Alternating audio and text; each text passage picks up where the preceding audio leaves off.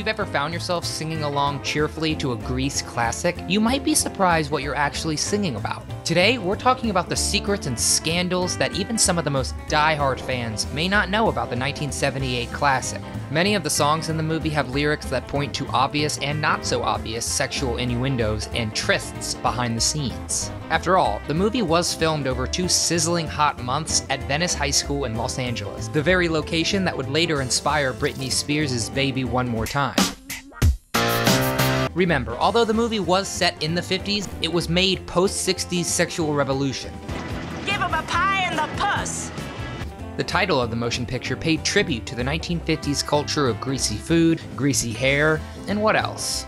And if you think we're making something out of nothing, it was no secret in Mexico, where it did particularly well. Grease was literally translated as Vaselina. Okay, you're still not convinced. Let's hear it straight from the director. We wanted to put as much sexual references in as we could because that's what makes it fun. I'm your host, Nostalgic Nick from Do You Remember? And today we're taking a look at the hidden secrets and scandals of the 1978 movie Grease as told through the soundtrack. If you enjoy this video, please hit the like button in the bottom right-hand corner, and also subscribe to our channel by clicking the subscribe button. That way you won't miss a single video we come out with. Now, let's get into the fun stuff. Greased lightning.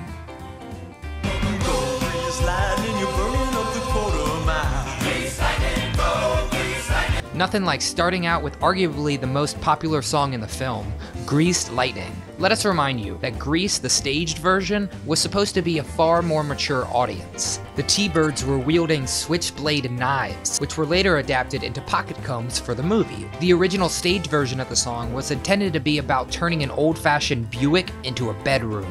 We definitely got that implication.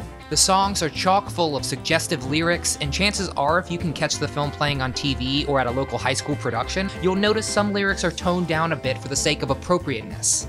Altering lyrics like "chicks will cream" to "the chicks will scream" the chicks will cream is one example. Another is "she's a real pussy wagon" changed to "she's a real dragon wagon." You know that I ain't bragging, she's a real dragon wagon, greased lightning.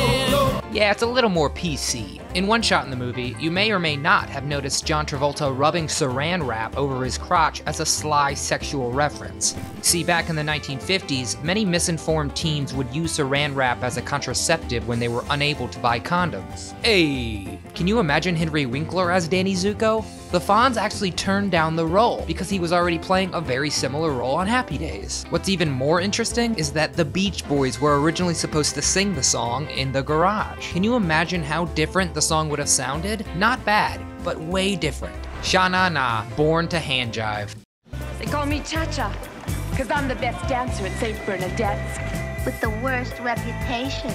There's a dance-off going on over at Rydell High, and you've guessed it, between the hip thrusts and dress twirls, it's another great place to stick in some suggestive antics. Patricia Birch, the choreographer of the scene, said, "We wanted it to be as raunchy and funny as possible." To start, Susan Buckner's character gets her dress pulled over her head by Kenickie. Seems innocent, although this stunt was practiced many times. No wonder real-life Jeff Conway later brought back Susan to his trailer. This was admitted by Susan herself.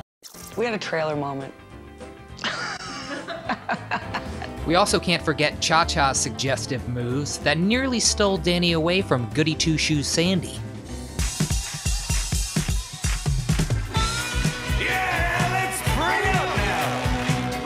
Time to slip in that there was a little bit of drinking going on as well.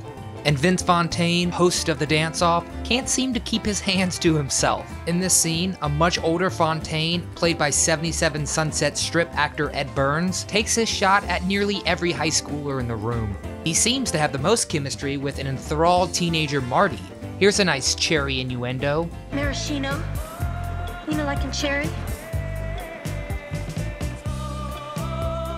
All was going well until we later find out she caught him trying to slip aspirin in her drink. Vince Fontaine trying to put aspirin on my Coke at the dance. Sandy, the drive-in. Do you remember when Danny took Sandy to a drive-in movie following the dance drama? She was already pretty annoyed that he and Cha-Cha danced together, and then he goes in to finally make a move. It appears in front of everyone. Sandy, what's the matter with you? I thought I meant said something to you. This is where Travolta gets his big solo number. Of course, he didn't go in for the move before giving Sandy his ring to try and patch things up from the night before at the dance, thinking he'll make it right.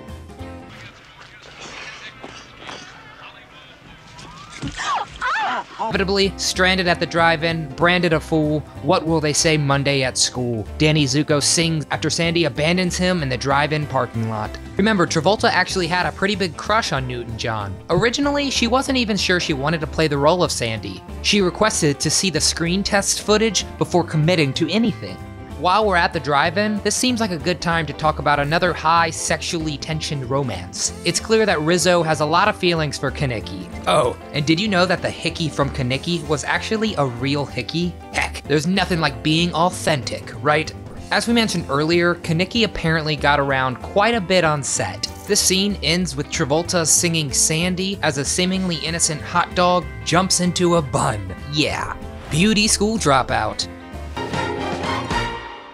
School dropout. Didi Cohn tells us about her time filming the beauty school dropout scene with Frankie Avalon, who was 40 years old at the time the movie premiered.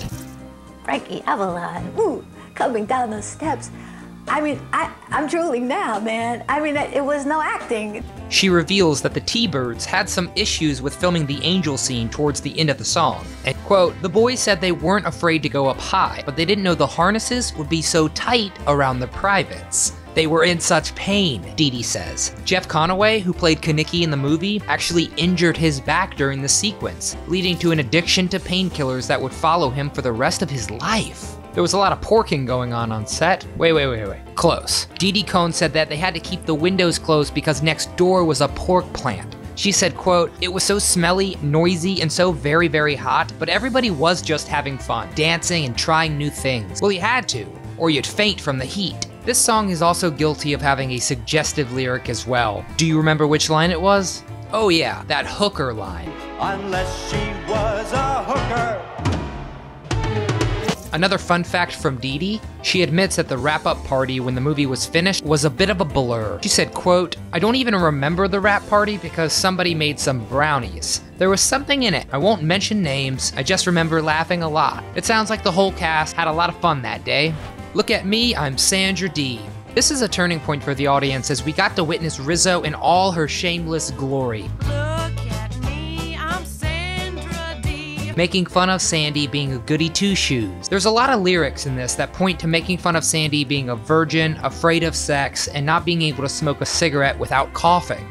Excuse me. We also can't forget that infamous ending line, Hey, Van Gogh, I'm Sandra Dee. which actually means saying F you to someone. This line is typically removed from television versions of the movie. You're making fun of me, Riz? Some people are so touchy. Rizzo is one of the most interesting characters in that we get to see not only her exterior edginess, but also her interior softness. You're the one that I want? Sandy? This scene is a groundbreaking moment in the film where Goody Two-Shoes Sandy Olsen transforms into what is now known as Bad Sandy. Tell me about it, stud. Could this be a nod at Sandy's transition into womanhood?